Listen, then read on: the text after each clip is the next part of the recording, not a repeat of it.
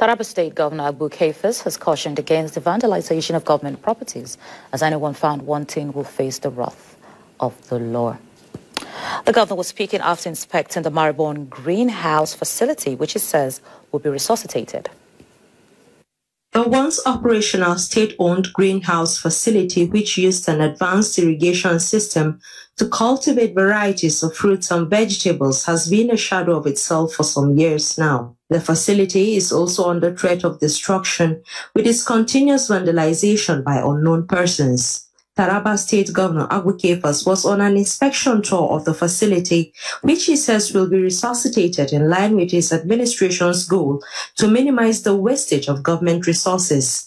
He is also optimistic that it will boost the internally generated revenue base of the state when it becomes operational. Governor Kefas also gave out a stern warning to those vandalizing the greenhouse and other government facilities to desist, or they will not be spared. I don't think lack of payment is what led to the collapse of this place.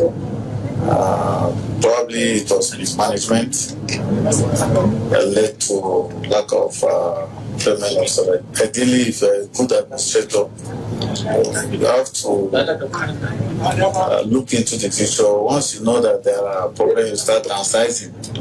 You can't pay salary, you call the establishment.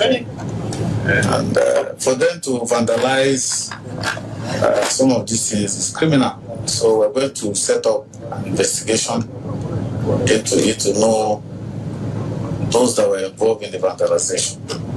And I'm sure we're going to get them and they'll bring them back what they pay.